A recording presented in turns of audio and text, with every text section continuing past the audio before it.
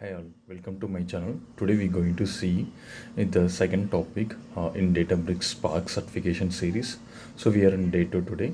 In today's session we're going to cover how to create a multi-column Spark data frame using a list, and also how to create a single column data frame without providing a type. In day 1 we have see the introduction session and how to create a single column Spark data frame using a data type.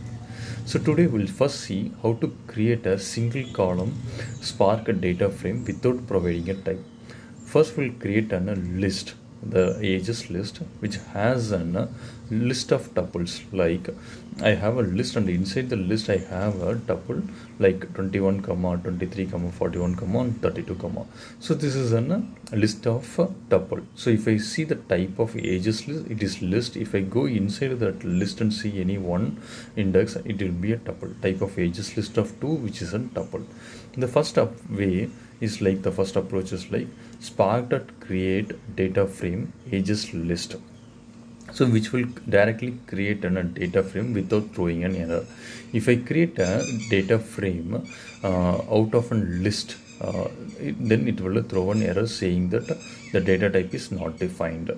But in the case of list of tuples, we don't need to specify the data type. Using tuple, we can create a data frame without providing a data type. With the Python list of tuples, we can't give the data type, but we can give the schema.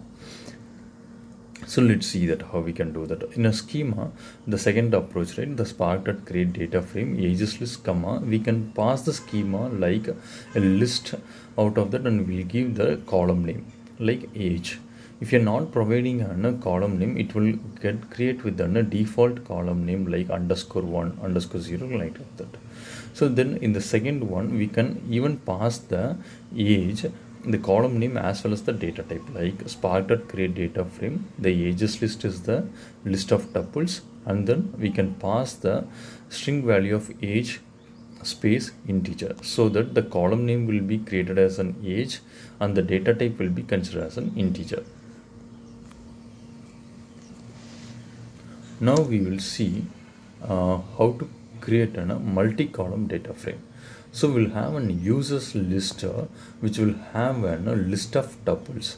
The first in the list of tuples, first element will have an 1 comma Scott, and second is like 2 comma Donald.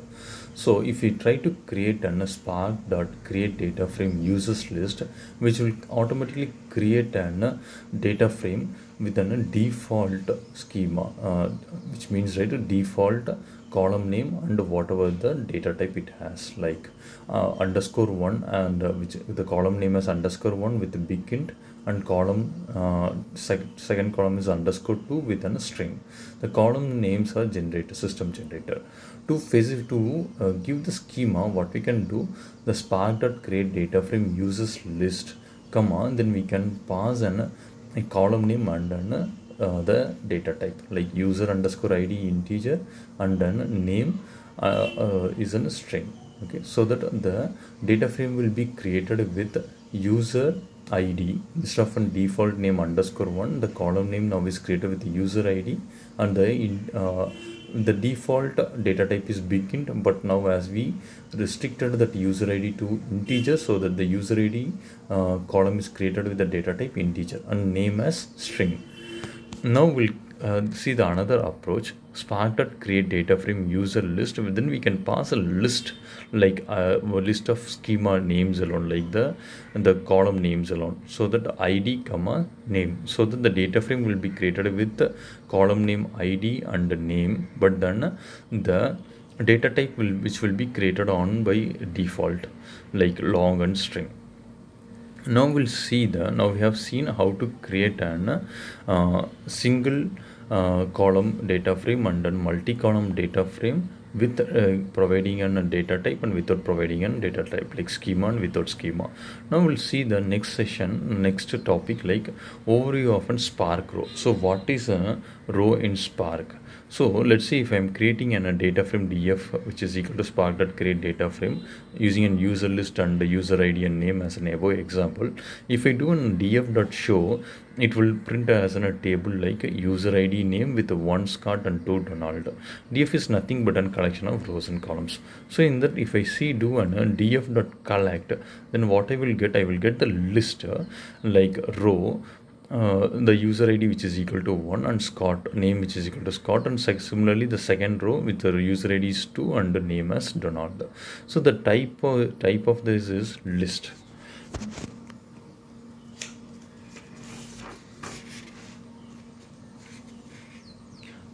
Okay, now we'll see how to import the row.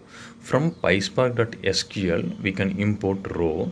Row is nothing but a built-in tuple. So if the row will have an arguments like which will have argument and a keyword arguments. Create a row by passing an argument and a keyword argument.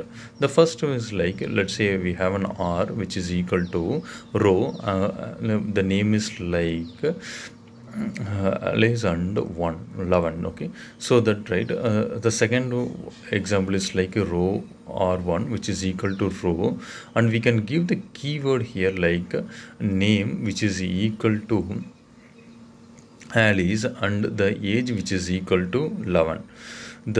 If you do r1.name which is using a keyword, you will get that the whatever the corresponding value for that. In a similar way, the r1 of the square bracket, you can give the name, you will get the corresponding value for that one.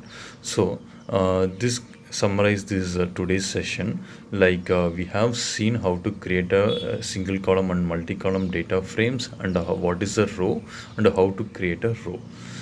Thanks for watching the videos. In the tomorrow's session, we will continue with the rest of the topics. Thank you.